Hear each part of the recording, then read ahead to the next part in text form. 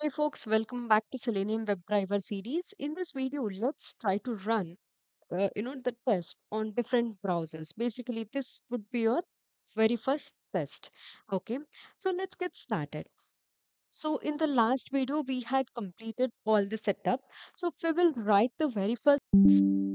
So first, make sure that you have a website Selenium website handy, which is selenium.dev. Okay, so here you will get to understand lot of things. If you want any thing to be like what are the methods used, all that you can keep this website as handy. Okay, this documentation. We have already created the object of Chrome driver. So next, what we will do is we will say driver.get. So we have to set the URL. So let's say go to this and then copy the website link. Okay. Yes. So now let's run it. So you can see that the selenium.dev website is launched in Chrome browser now. Okay.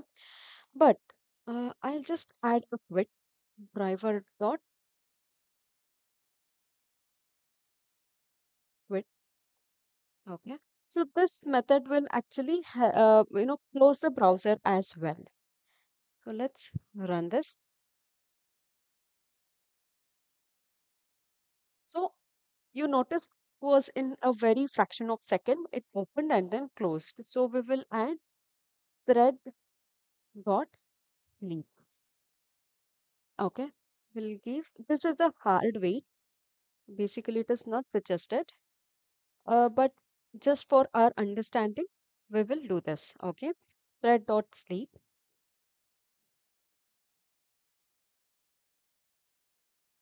So you can see for 2 seconds it will be open and then it got closed.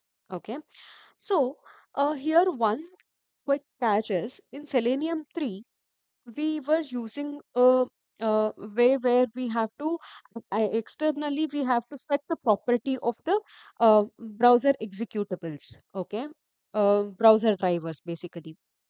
But in Selenium 4 we do not have to do that, we do not have to set the property. So that is one catch, so you have to remember this.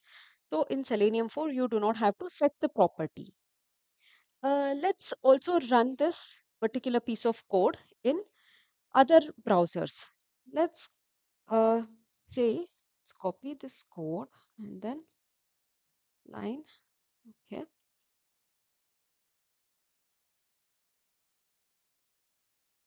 Now we will run it in Firefox driver. Okay. Using in Firefox browser, we will run it. Firefox driver. So there is an error. You just have to import the Firefox driver. So then the error will be gone. Okay. And now we will execute this.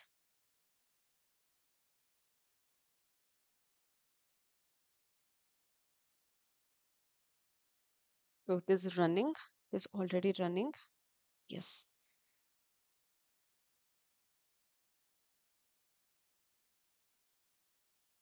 Yeah. So now you can see that it launched Firefox browser and then it launched the website as well. Okay, driver.get. So get is the method used to launch any or if you want to go to any specific website, then this get method should be used. Okay, and now let's have which browser we will execute this in Edge driver. Okay, using Edge browser.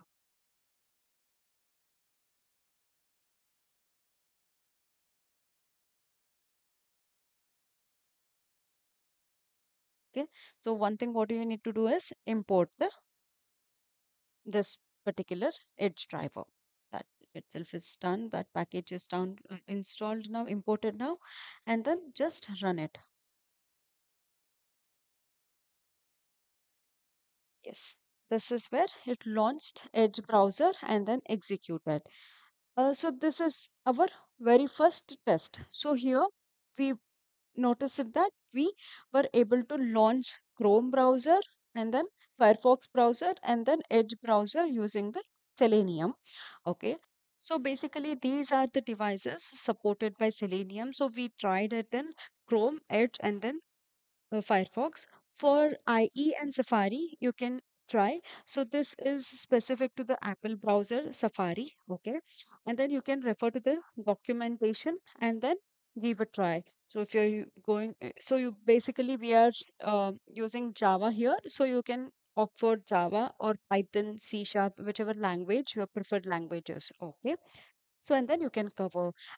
One another thing is we also spoke about system.set property, which was used in the earlier version of Selenium, right? So here it is being handled by WebDriver Manager. So we explicitly do not have to specify the path of the browser drivers. So that is one catch in Selenium 4. So hopefully you got to know how you can run your test on different browsers.